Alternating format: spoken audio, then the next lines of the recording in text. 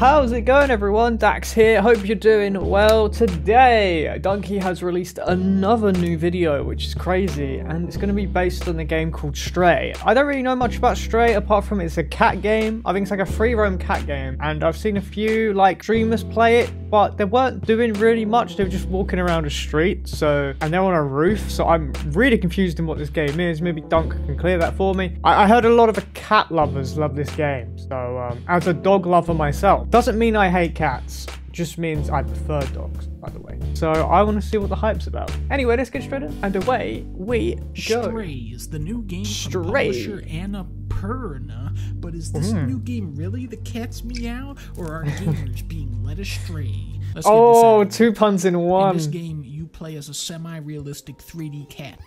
Just for that, this game is an automatic 10 out of 10 for most people. Honestly, one of the best games I've played. Gorgeous game. I've had no crashes. Cat. This is what innovation looks like. The best indie game I have. Wait, was there a few just cat? Hold on, go back. Honestly, one of the best games I've played. Gorgeous game. I've had no crashes. Cat. A cat lovers, man. Yeah, it was cat. Wait, go back. I must do it again. One of the best games I've played. Gorgeous game. I've had no crashes. Cat. Cat. Yeah, 8.5 hours. To be fair, they've played it longer than the game. I think it's like 6 hours to play the game. Innovation looks like the best indie game I have ever played. The question I want to pose is, would people still care about this game if you didn't play as a cat? No, they wouldn't care about this at all. But you do play as a cat, and the cat is fun to control. Stray does a pretty good job of capturing that signature cat-like slinkiness. Your movements are very nimble, and a big part of that is because the game cheats for you a lot. Crossing a beam or a pipe is a foregone conclusion. You don't have to balance yourself. The cat is just going to cross it perfectly every time. That's kind of cat-like, though. Very knack-like. We've de-emphasized knack. Oh no. To jump somewhere, just look at where you want to land, press A, and the cat pounces there automatically. If that sounds limiting, that's because it is. But it also keeps the game's pacing in check and ensures that players of any skill level can slide around with grace. Even though you aren't fully in control, there's a real novelty in exploring the world as a cat. You can say this. You can say this. There's a meow button. Wow. There's actually a meow button? Because you're so small, things like a stack of books or a chair or a pulled out drawer become your... I think also, even though it's limiting, that's kind of cat, because it's like cat's instincts. I'm talking like waffle, by the way. I think it kind of coincides with like the cat instinct. Like the cat just knows to do stuff, so it would naturally know how to do that. So even though you wouldn't have to try and balance, because the cat instinctively is already balancing. Platforms. You can crawl through tiny vents and holes with ease. You don't even have to slow down. The cat just ducks his head down and slides right through. See, instinct. Satisfying slipperiness and how you can so easily traverse through even the most cramped and awkward terrain. However, this is not a game that is going to wow you with its mechanics. They are there to mitigate frustration and draw your attention to the fancy graphics and great sound effects. Okay. It is pretty.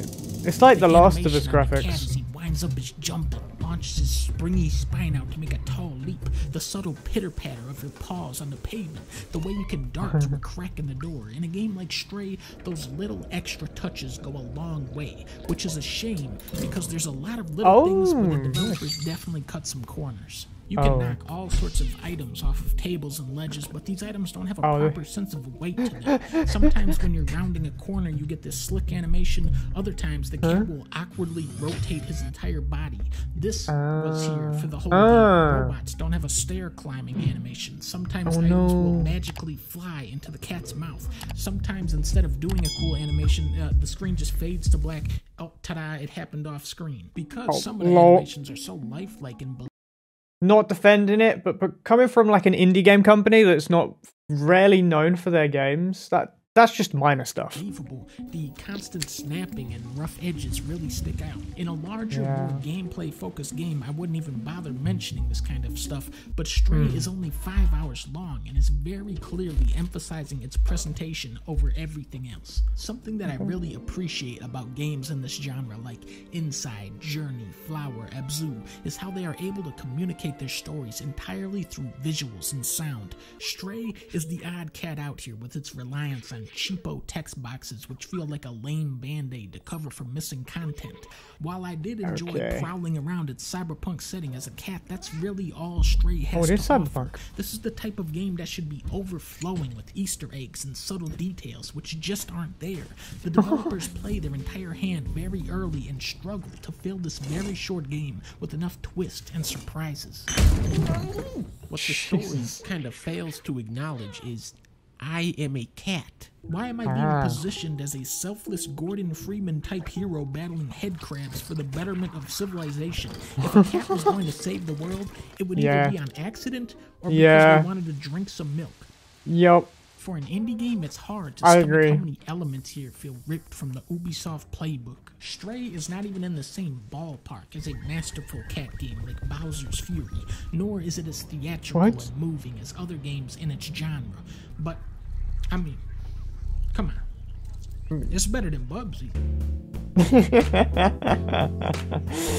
Your dunk review? That's actually pretty good. He didn't rip into it. He just said, like, pretty much to sum up Dunk's review right there, people are overhyping it because it's cat. And obviously that's pretty much true. But it's still not a bad game. So, good summarization. Fair enough. I'd even say that it looks good. It looks alright. Do you know what I mean? I wouldn't hate it. Do you know what I mean? I don't hate the style of the game. The style of the game looks beautiful.